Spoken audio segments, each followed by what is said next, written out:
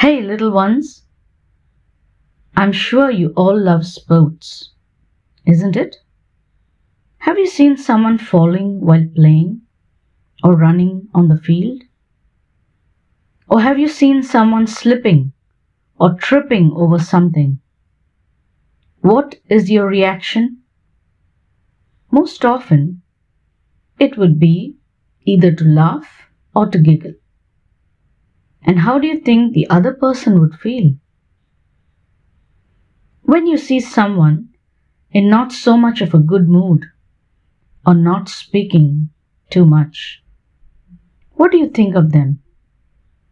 Are you quick to judge them as proud and arrogant? The problem is, we don't take the time to just stop and think about them. We are filled with negative thoughts which lead to wrong actions.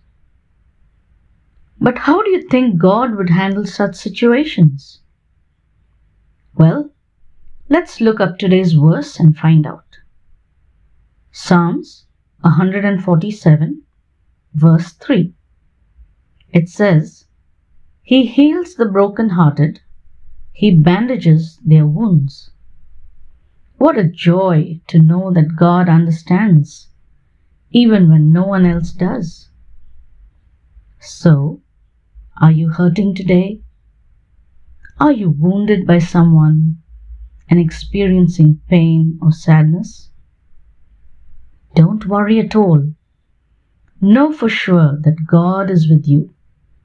He will heal you and turn your sadness into joy. So stay blessed and have a joyful day.